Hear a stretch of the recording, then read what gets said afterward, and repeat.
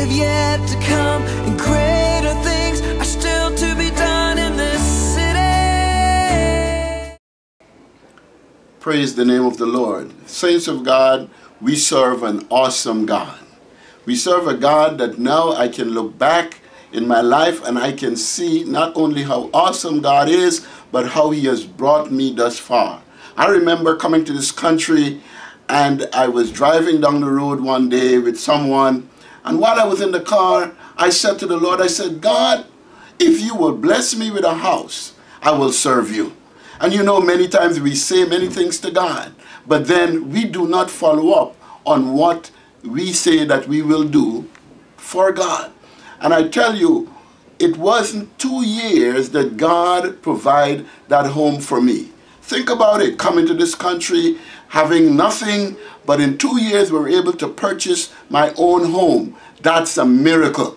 But God was good because I asked him, I prayed in faith, and I believe him, and he provided it. But I reneged on my promise. And I tell you, after receiving that house, I didn't have time for God. I was going fixing this and fixing that, inviting my friends over, and we were just looking at all different things when it comes to the house. But there, one day, God allowed something to happen to me that really shook me and woke me up. God said something to me that was so powerful. I was on the roof of the house and we were fixing the roof. And I don't know what happened. I made a wrong step. I stepped back only to allow myself to fall from the top of the roof. And I was heading down to the ground, which was something like 30 or 40 feet. I could have hurt myself. I could have died. But God, in his wisdom and in his miraculous power, was able to have me just stop and stop between the ground and also the roof in an area where I did not even recognize I could have hold on to. And at that point, when I was holding on there and I was looking up, I heard the Spirit of God so strong that said to me, David, you said when you receive a home, you will serve me. And that was all God said. And at that point, I know within myself that I had to make good on the promise I made to God. I say to you, even then, I walked away and I started still doing my own thing. And I remember sitting in a party house, in a dance hall. Right there, God arrested me. I was sitting for like 3.5, 4 hours, not doing anything. All the festivity going on around me, but I had no desire for it.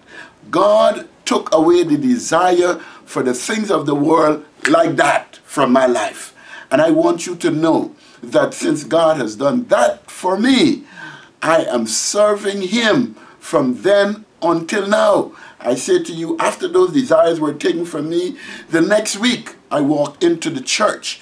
And in the church I went before the Lord and I totally rededicated my life to God.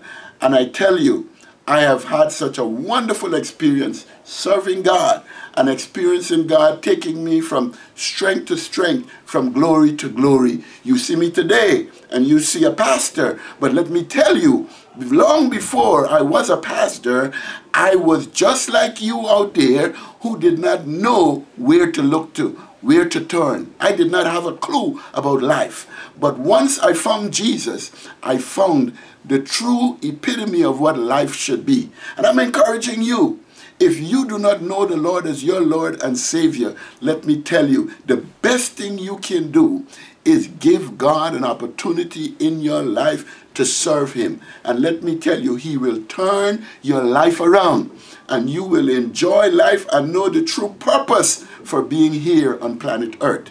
Don't let this opportunity pass you. This testimony is not something that I make up. This testimony is true. And if God did it for me, he can do it for you.